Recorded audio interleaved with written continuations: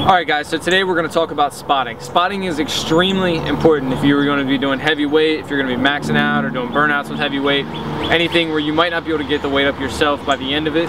So it's important to have a good spotter, for one, that knows what they're doing, and it's important to be a good spotter so your friends aren't in danger whenever they're lifting.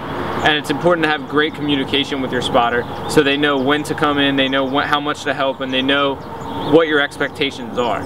You know, Isaac and I, the cameraman Isaac, every time we lift together, I know exactly when he's going to bench. He doesn't even have to count down or anything for a lift off or anything like that, because we lift together all the time. So that's why it's another good reason to have a consistent workout partner you lift with all the time. First type of spotting I want to talk about is probably the most common. It's going to be spotting anything with a barbell. So most commonly it's bench. Bench, shoulder press, no matter what it is, when you're using a barbell on a press motion, you need a spotter there to help you get it up in case you can't, because the weight would be directly on top of you or coming directly on top of you if it's shoulders. So there's a couple different ways to do this. There's either the spotter that is going to come in just when you're slowing down, just to keep it moving, because really you don't want to freeze. When you're benching, you don't want to come up and freeze. It puts a lot of pressure on the muscles, and that's when stuff ends up tearing. You actually want to keep a fluid motion. So one spotter will come in and just help you up as soon as you start to stop. Whereas there's another type of spotter, and it's more for advanced lifters who know when their point is of when they can't get it, and that's the method I prefer. It's where I actually ask for help. So Isaac knows not to come in unless I'm like, all right, help, or say something like Isaac or help, some word that they know that they need to come in and lift the bar up off you. But other than that, they're gonna watch me and just make sure, you know, it doesn't just crush me or anything like that. Because there's some times where some of the advanced lifters, they'll get it halfway up, freeze for a second, and then push it the rest of the way up.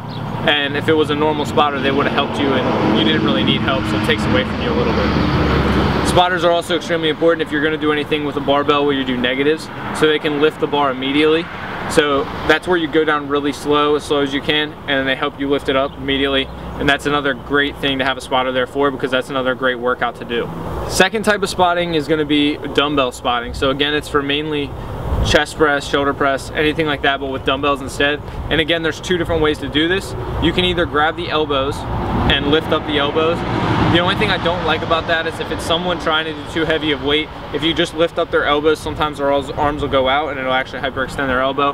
So I prefer the second method, which is wrist. It's where you actually grab their wrist right at the weight and help them up that way. That way you know you can direct the weight into the right area that you want to go in. And as a spotter, you should be able to judge when they need help and when you can just tell them to drop it. If you're pretty much lifting all of the weight at that point, just tell them to drop the dumbbells.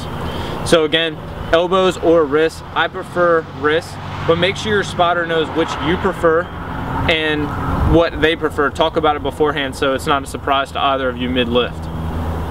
The third type of spotting is going to be for squats. So whether you're on a Smith machine or a regular, or just doing free weight squats, it kind of comes in play more with free weight squats. But a squat spotter has to, one, be careful, and two, know what he's doing. So a lot of people you'll see like grab the elbows, they'll try to grab the bar, they try to do random stuff. What you want to do is really get underneath of them and grab their lats and help their lats up, keeping their back straight so it doesn't put too much pressure on their back. It helps them get it up. They don't lean forward too much and fall. But also, this is where you need to be in communication. If you know you can't get up and you know the spotter isn't helping you enough, you have to let the spotter know to move, because that's when you're actually going to have to drop the weight off your shoulders. You don't want to drop it on their arms if they're behind you close and tight.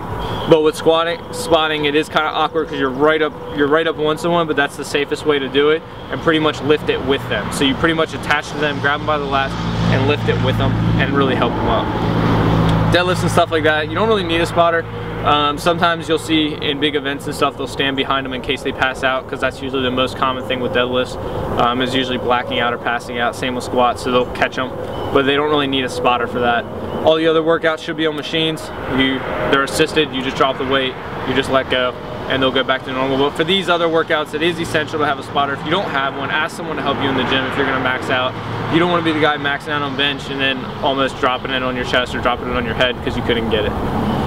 But all that wraps up everything, guys. Check us out on social media, keep following us, keep liking and subscribing, and keep sharing the videos with your friends.